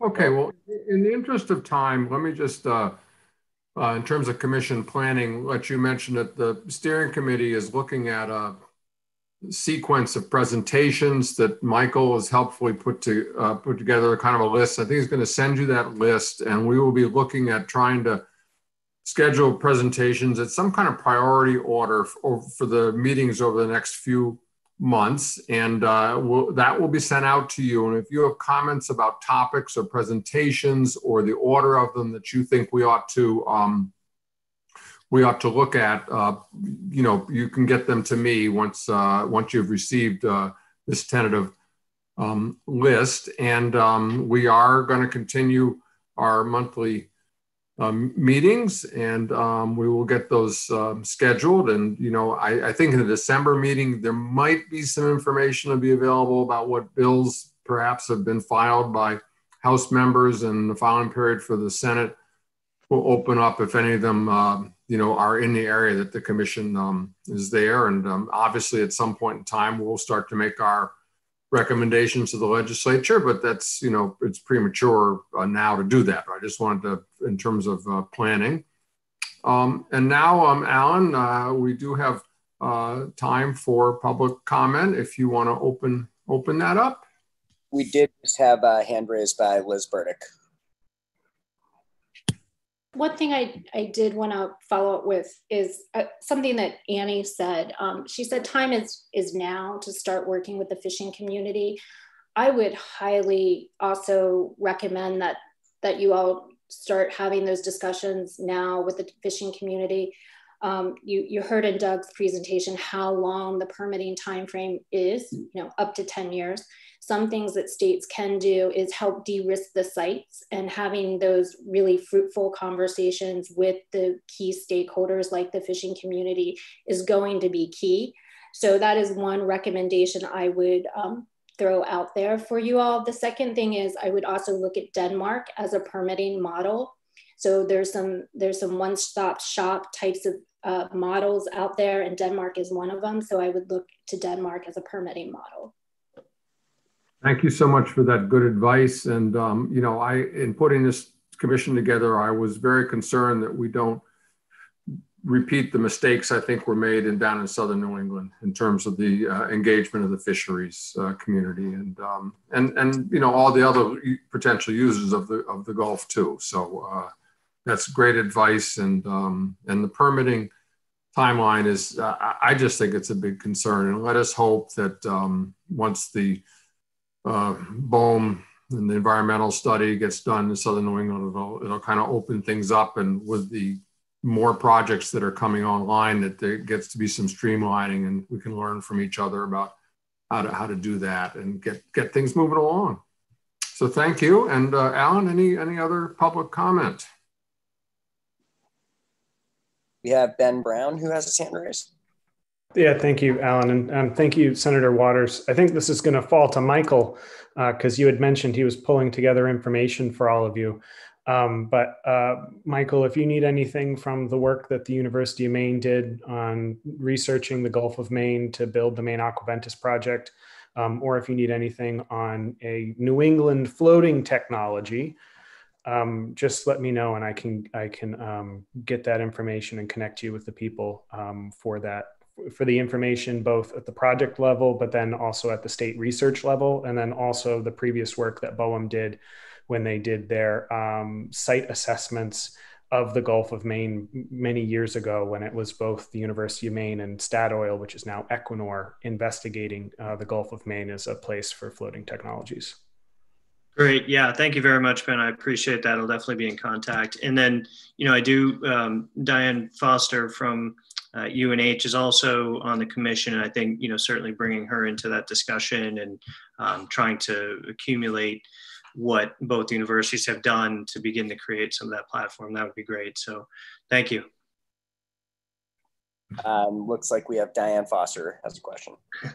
Thanks, Mike. Yeah, we certainly are interested. I did, as somewhat of a tangent, UNH just received $600,000 from the Economic Development Authority for an energy water microgrid system. There's a recent article in the Union Leader you may want to see. It's both to formalize an existing microgrid out at Shoals, but also to then use it as an opportunity for public engagement for other islanded communities. Not completely relevant, but it will at least continue to build our capacity in this area that is of potential interest for offshore wind.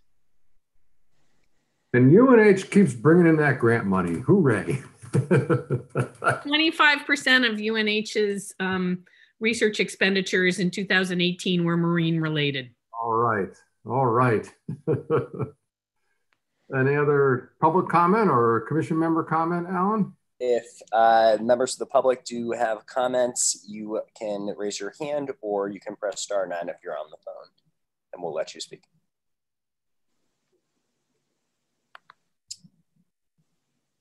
Rick Maynard, I'm going to bring him in.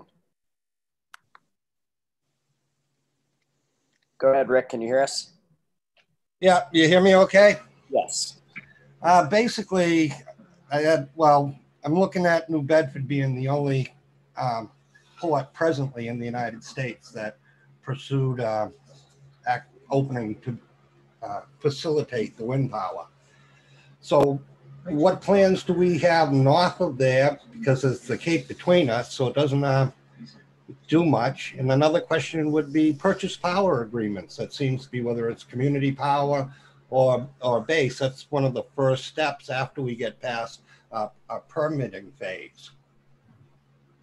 Well, thank you so much, Rick, for those questions. And, you know, this is one of the reasons why the commission is for offshore wind and port development, because we think there's great potential up here. And Commissioner Caswell's office is undertaking a port feasibility study.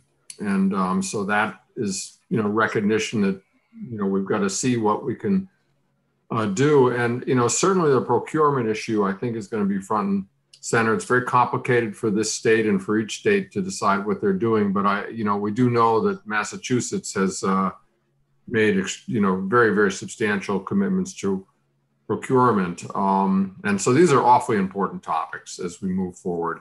And I don't know if anybody else wanted to comment on Rick's question and comment. Alan, anyone else? Workers training, do you still hear me? Yes. Yeah. So we have two facilities on the East Coast right now. We see one in Virginia being developed, and we see the New Bedford Maritime on training workers to work in the offshore wind industry. That seems to be another important area. I mean, there's some cross training that took place. I'm a union electrician. I didn't work on the offshore rigs myself, but the people that were trained for this type of work, it seems, would migrate over towards the offshore wind. But I mean, we certainly like to have citizens of the New England, New Hampshire be part of that workforce as well. Good point. 20,000 jobs, huh? Bring it on. Any other comments or questions, Alan? Yes, Ben Brown has his hand up. Alan, I was gonna add to your question. For the state of Maine, they're looking at Searsport. And industry has looked at Searsport up here in Maine as an offshore wind port. It's been used as a land-based wind port for laydown and marshaling of components. And then Sprague Energy operates a lot of the ports here along the East Coast, up in Maine and in New Hampshire. So, as Senator Waters had said, you know, the state of New Hampshire is looking into those ports, but that's just my 2 cents to your question. Thank you. Anyone else, Alan? Anybody else? Please raise your hand or press *9 if you're on the phone. It doesn't look like it, Senator. Well, thank you so much. And look at this, it's 5:01. It's important for commissions to keep to their time frame. We've done a pretty good job.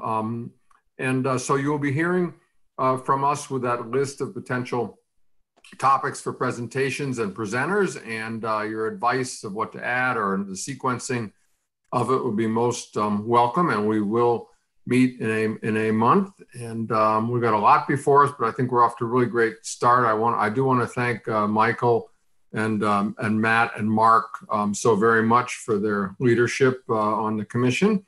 And we actually do have to take a roll to adjourn. So or Alan, can we just do it by consensus? I don't remember what we have to do. We probably have to take a roll call. I will do it from those who are present still in the meeting, so we can do it.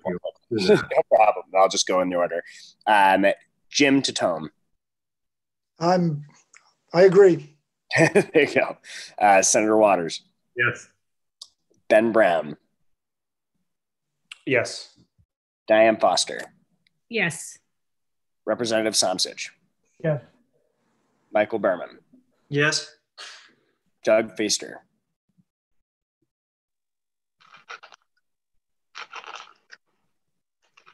You can nod, Doug. We can take that.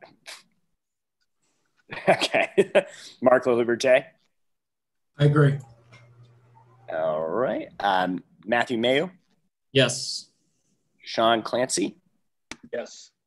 Vandan Devatia, Yes. Representative Jane Bolio, Yes. Tony Ginta, Yes. Diane Martin, Yes. Ted Deers, Yes. Taylor Caswell, Yes. Dan Shreve, Yes. Joe Casey, Yes. Jennifer Sis, Yes. Tim Roach,